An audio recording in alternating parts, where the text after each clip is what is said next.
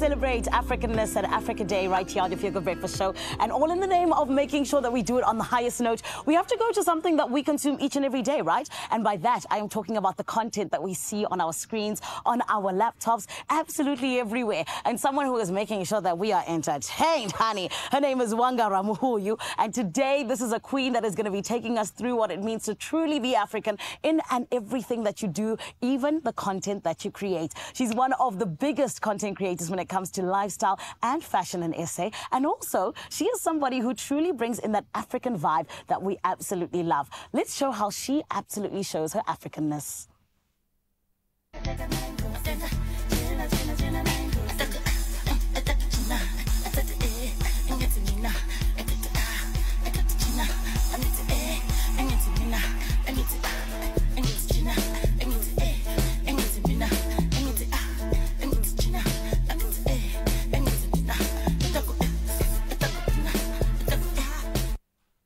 Do you see why I say she's a queen? Oh, come on, everybody. Let's give her a Feel Good Breakfast Show welcome. Beautiful Wanga, how are you? I'm fine, thanks, and you? I'm good, thank you, gorgeous. I'm so excited to be sitting here with you, especially because we're celebrating Africa Day, right? But I also love the fact that you're one of the biggest plus-size influencers in South Africa on TikTok. So talk to me about this. Where did the journey begin?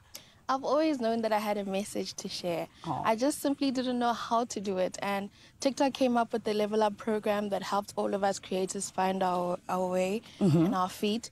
And through that, I was able to come up with a strategy that works. Come on, spoken like a true influencer marketing specialist. Thank you very much. But babe, you're inspired by your love for Africa. And of course, that even led to your own fashion line, which is incredible. Well done on that, because you make such beautiful pieces. But I need to ask you, just talk to us about the importance of really representing Africa and why it was so important for you to go in that direction.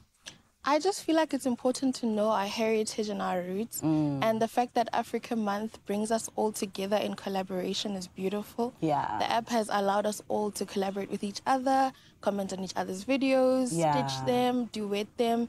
And the fact that Africa Month is such an inspiring thing for all of us all. And what are some of your favorite videos that you've seen in the name of Africa Month? There are quite a few, hey? Yeah. I have to mention mine. Oh, yes, girl, that's right.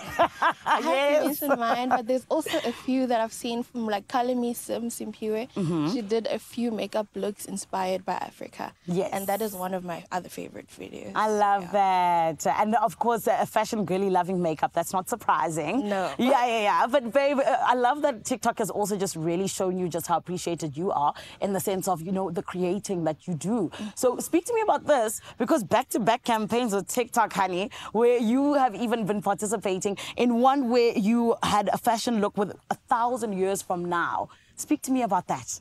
Oh, that concept was so interesting.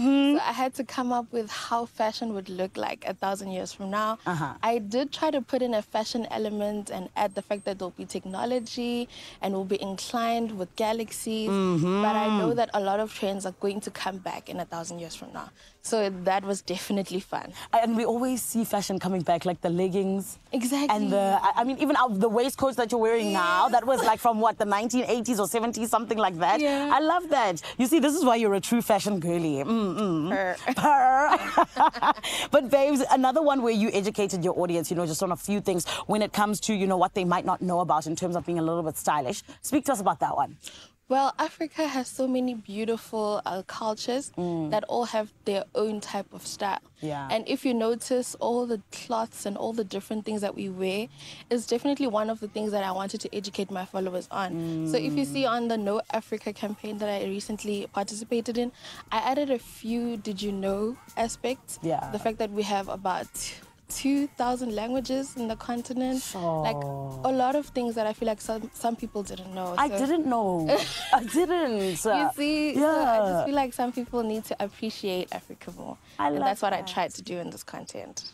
And that's the thing. I feel like you're doing it so well and so organically as well, which is amazing. Thanks. But I want to know, in the beginning, was it always now where you are, where you wanted to be? Or are you also just like, oh, I can't believe that this is me right now? Oh my word. I literally feel like everything is a dream. Yeah. Every single day things unfold and grace after grace. I'm like, what is going on? I just love the growth, and it's so inspiring. It just keeps me going. I love it. And babe, you're inspiring so many of us. So please keep going, because your journey is beautiful to watch. Thank you so much. But you know that we are celebrating Africa Month tomorrow, which is why we had to have you here. But then I want to ask you, and especially for all the young ones who are out there watching, what does being African actually mean to you as Wanga Ramuhuyu? So being African to me just brings me back to the proudness that I am to be born in this continent. I mean, how beautiful is it to be part of this heritage? Yeah. And knowing that we're liberated and diverse. Like, how beautiful is it to know that you are one of so many, and you come together to just bring a united front. So I just love being African. Right, that's what I said earlier on. I said the thing that makes me most proud is the people, and also how we're able to unite. It's so beautiful. Exactly. Shout out to you, my Wanga, for being one of the people who's allowing us to celebrate being African in such a beautiful way and in such a different way. And happy Africa Day for tomorrow. Yay! Yay! You see, it is all about Africa, honey, because we are all African. And it is all about celebrating it in the best way, which is why we have peeps like Wanga in the building. We still got so much more coming up right here on your Feel Good Breakfast Show. But for now, hi, my beautiful Cape Town family. What's going on?